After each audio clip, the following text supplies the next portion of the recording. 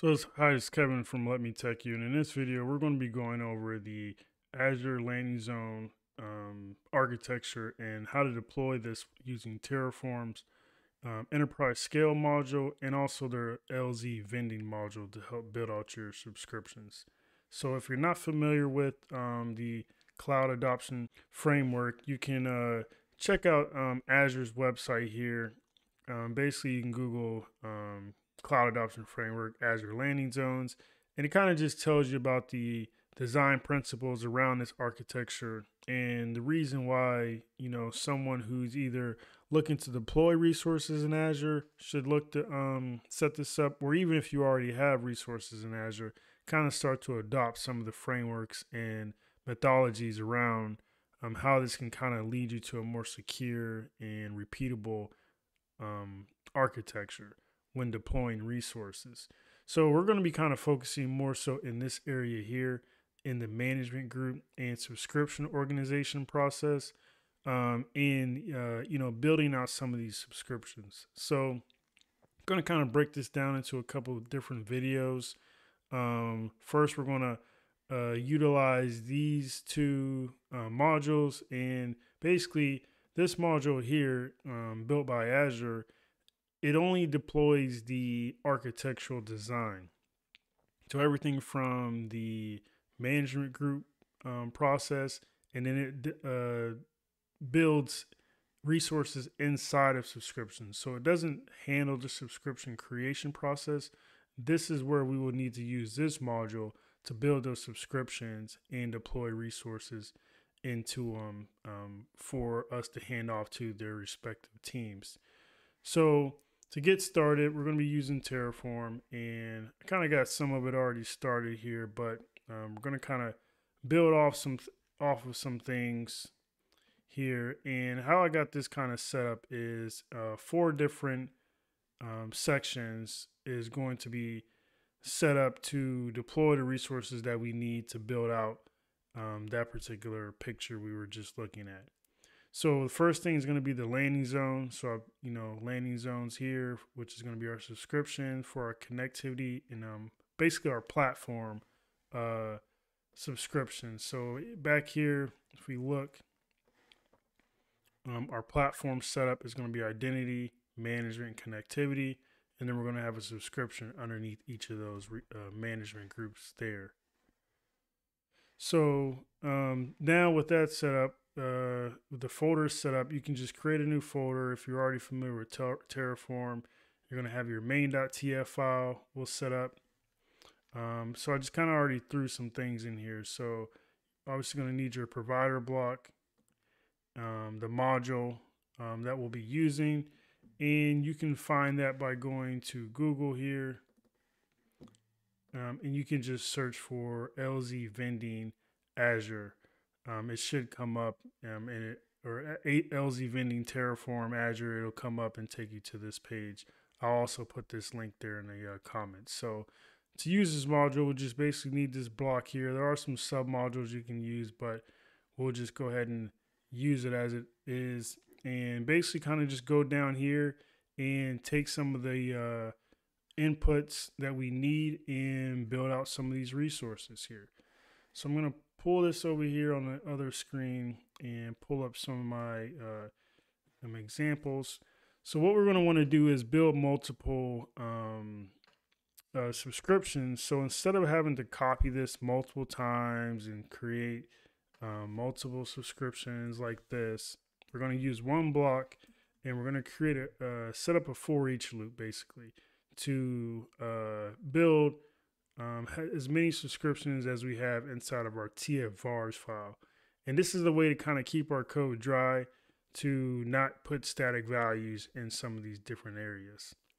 So inside my variables file, I have a variable called LZ Vending, and then I have a LZ Vending TFR map here of the subscriptions that I want to create. So basically, on this on your main.tf, you want to add. If you go to the Terraform page, you'll see that in the inputs, the subscription alias enable is basically saying, hey, yes, we do want to create a subscription. if you didn't have this enabled, you would basically have to supply the subscription ID of the subscription that you will be wanting to deploy virtual networks, resource groups, and things like that in. The other thing we're going to need is the subscription alias name, the billing scope, and then the display name. And then we're also going to need this subscription workload. And this is either going to be production. This either has to be production or it can be dev test. We're just going to do production here. And then for the alias name, I'm just going to put,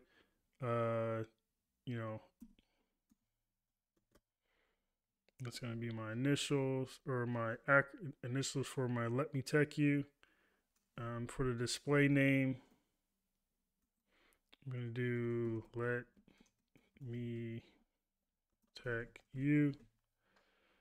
And then the billing scope, you basically will find that on your billing account. I'm going to actually see here. Let me pull this over here for a second. Actually got to pull that up in my Azure account.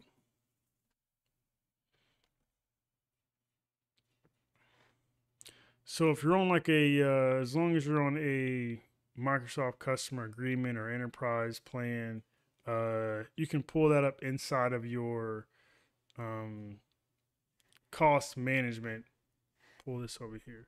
So if you go into your cost management, you'll be able to find that inside of there. So if you go into like your properties, then you'll see all that, your ID and all of that jazz. And then you can basically kind of mimic how it wants it inside the inputs in that Terraform block. So let me grab this here for a second and I'll jump back right on to the video here. All right, so I got that added in there. Got my billing scope. So that's basically going to define the billing scope that I'm using to manage the subscription. So if you're using pay-as-you-go or an enterprise agreement, basically just sets it to the scope of that particular account that's going to be managed there. So we're there's some subscription management group association enabled inputs there in the subscription management group ID. We don't want to use those currently now, because how we're going to be setting this up is we're going to be utilizing the core module for the enterprise scale when we get to that video to manage the management group association process. And we just don't want any conflicting, basically we don't want anything conflicting with the different Terraforms running things and trying to decide where things should go. So I got the module here, and I'm actually going to put this inside of a loop so that we can create multiple, basically multiple subscriptions. So inside my tfvars file, I'm going to actually take this information here and I'm going to paste it right here. And I'm actually going to take this one out because it's going to be the same anyway for all of them. And I'm going to not try to make it too pretty now. We'll go back and straighten this up. So we got one subscription. So let's say subscription 02. And then what we'll do is we'll take this and actually let's go ahead and straighten that up. And then so this one, the subscription alias name is going to be LMTY. Let's call this develop. And we'll call this one production.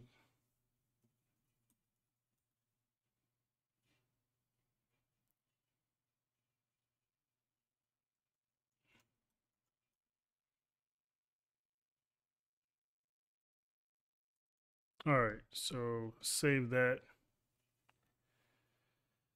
And then so now on our variables here, LZ Vending, we need our location. So as far as that goes, that's mainly the what we're going to need to get a subscription started. You don't really need anything else out of that. Now this module does build out virtual networks and things like that, but we don't need those necessarily built for what we're going to do now because from that picture, we're only going to do the management, the identity, and connectivity uh, subscriptions, but the cloud adoption enterprise scale module is going to be what deploys resources into those. So now that I'm in that folder, I'm going to do a Terraform init, and it's going to download the modules that are needed, the plugins and providers. As we can see, it's going to be also using the AZ API. And what that basically does is it allows it's a thin wrapper around Azure to basically be able to deploy resources that aren't necessarily available or they're in preview.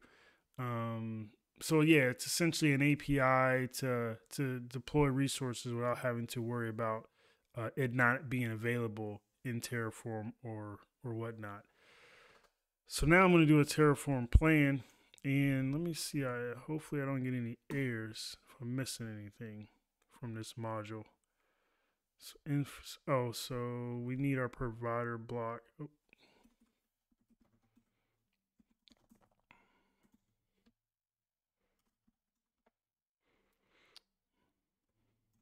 Save that. See if we're missing any. Oh, and actually I forgot. We need to utilize those variables and the tfvars file. So we're going to do a for each var, and it's going to be true. Alias name is going to be each dot value dot subscription alias name. The display name each dot value dot subscription display name. And then we do use the same workload, but you never know. You might actually use a different workload.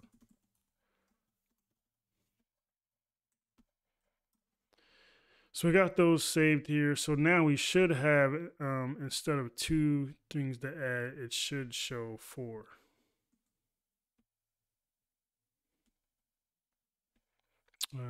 LZ Vending, let's make sure our variable, we need to save that. Oh, and that's right, we got a tfvars file here. So let's Terraform plan. Let me bring this over a little bit. There we go. So since we're using a var file, it's let me just show you here. So if you see, it's going to be var-file and then the file name.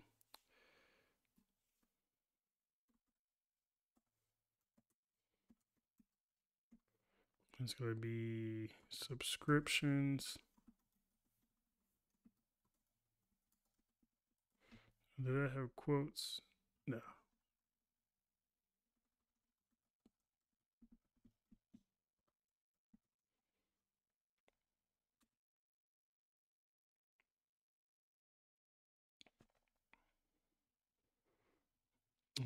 State lock. Let's see. Let's actually remove these just in case, because I think I exit out of it midway through, so it might have been locked up there.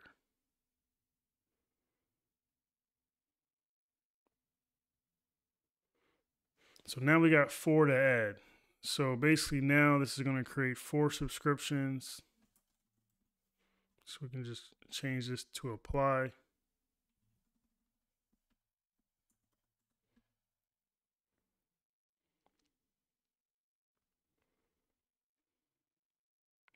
Now typically with the subscription creation process, It could take about, I'd say, 3 to 4 minutes to start deploying these. So while it's doing that, I'll come into this video and just kind of just show some of the, or this tab, and just show some of the other things that this can do. So coming down here, you got some things you can kind of deploy. So obviously you can have this manage the network watcher resource group, resource group creation. You can create some resource groups as well. Again, we'll go more into depth in this once we get later on in the other videos, because this is only going to be for the landing zones that will, or I mean the platform side. So once we get into the landing zones, we'll want to do some of this stuff, because essentially what you'll want to do is build a vending model to be able to deploy applications, resource groups, and things like that, virtual networks, peer them back to your hubs, and hand them off to the respective teams in a timely manner. So the faster and more things you can get, built up front, it just makes the whole process a lot faster. If you have any questions in regards to the source code, you can always check out the GitHub repository and add any issues there. And obviously, if you want to contribute, do some pull requests. But there's usually some good information in here. And also check out the wiki, and it'll give you more information on some different examples of how you could utilize this particular setup and some of the different other inputs available. So I'm going to go to my portal here and check out the subscriptions, and let's see if it can show more here already. So as you can see, my Let Me Tech You production's already set up. So if I go ahead and choose apply, we can now see that this one is now active. And let's see if it's still running here. Looks like it's still creating. So it's still creating one. Looks like it completed the first one. So that's really it for this first step. This is basically to create the subscriptions. What you'll want to do is, let's see, create yourself 3 of these. So I'm going to actually do one more myself. Now, I should have named it like connectivity, management, and identity, but I won't worry about that for now. But you can kind of name those subscriptions how you want. So I'm going to set up another one, because we're going to need 3 of these. And I'm going to call this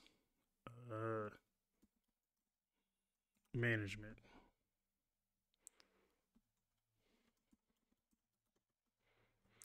And once this gets finished here, I'll deploy that, and then we'll move on to the next video in setting up connectivity into our one of these subscriptions, and deploying some hubs and things like that.